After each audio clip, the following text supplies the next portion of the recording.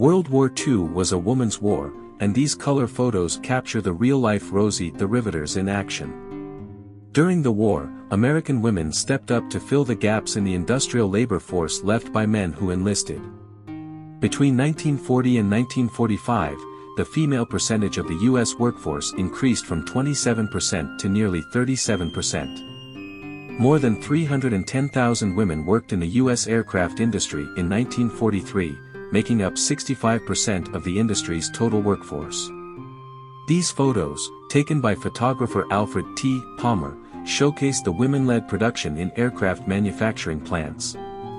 Housewives and young girls fresh out of high school were trained in riveting, welding, and other jobs.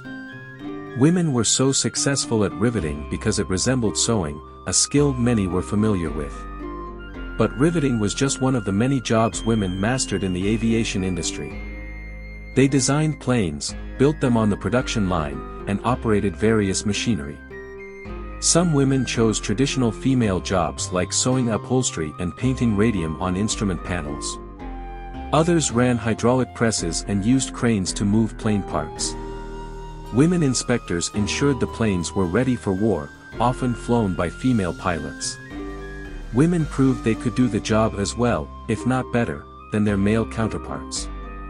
Their attention to detail was unmatched, drilling more holes per day than men in the aircraft manufacturing industry. Women also entered other industries like metal, steel, shipbuilding, and automobile manufacturing. Despite their contributions, women faced discrimination and harassment in the workplace.